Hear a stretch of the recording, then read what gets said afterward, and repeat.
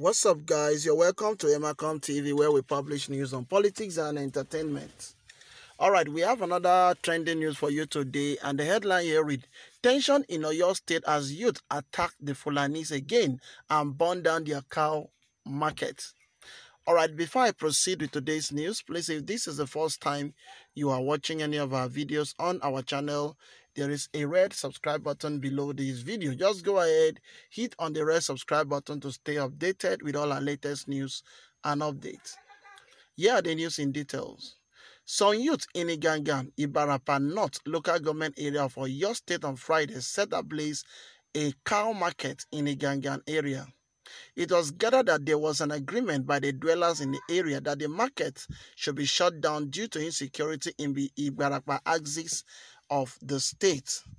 Daily Trust Saturday had earlier gathered that the cow market in the Igbo Ira Idare axis had been shut down owing to suspicion that some suspected kidnappers could mingle freely with the herders. According to the source who spoke on condition of anonymity, the youth went to the settlement of Serikin Fulani of Oyo State, Alhaji C0W Abdulkadir, after setting the market on fire. The source noted that the youth warned Alhaji C0W Abdulkadir and his children to ensure that the issue of insecurity becomes a thing of the past in the area. Alhaji C0W Abdulkadir told Daily Trust Saturday that some of his children were attacked by the youth, led by a popular thug in the state. He said those injured are receiving treatment at the hospital. The state police public relations officer, Olugbenga Fadeye, didn't pick his call when contacted, and the message sent to him was not replied at the time of filing this report.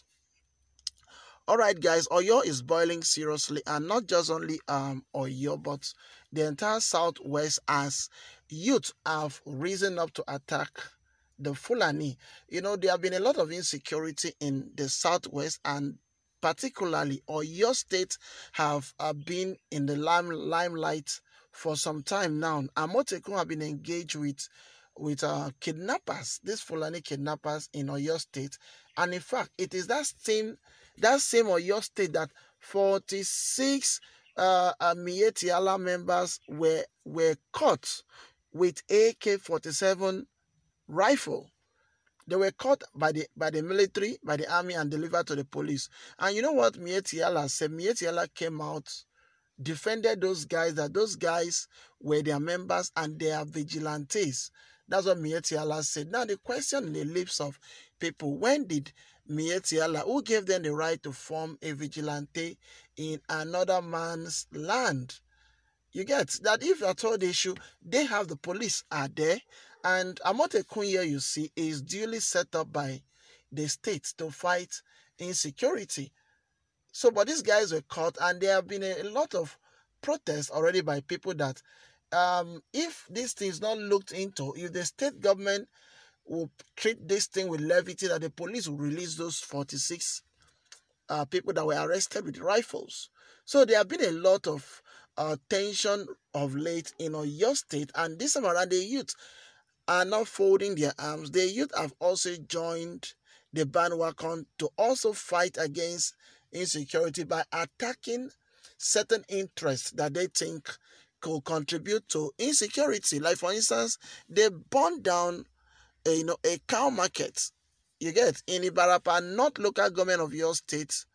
That happened yesterday.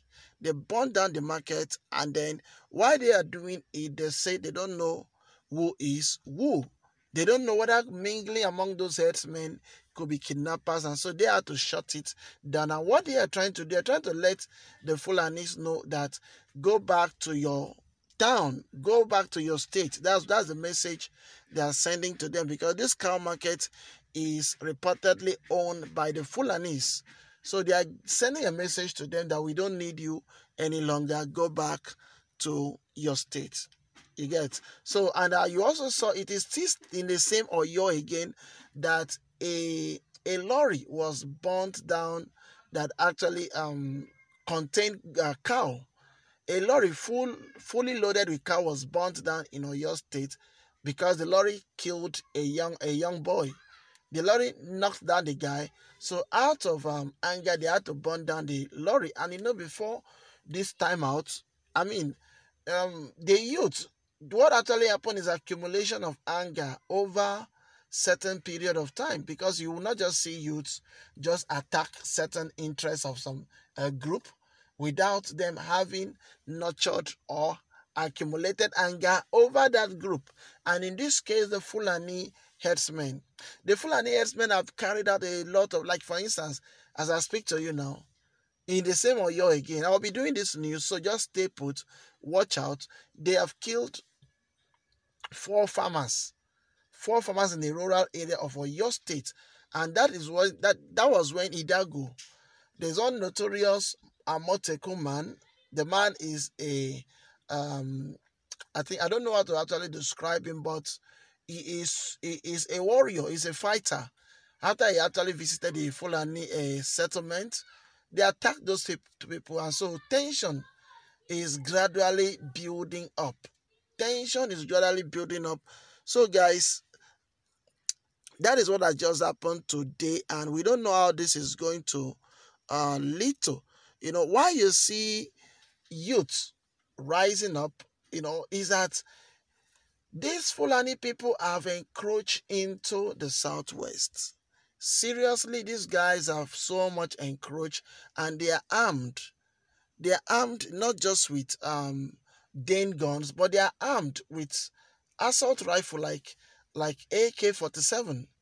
So these guys are armed. They have been kidnapping people with the money they get from kidnapping.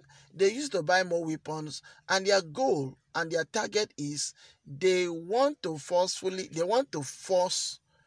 the state, the government of the southern region to reach an agreement with them and give them a land. Ruga project have failed. Both Ruga, cattle colony, all of them, they all failed. You get, because the southern part of the country rejected it. Now, the truth of the matter is, why not they go back to the north? Why don't they go to the north? Because the northern governor said they will accept them. So why didn't they go to the north?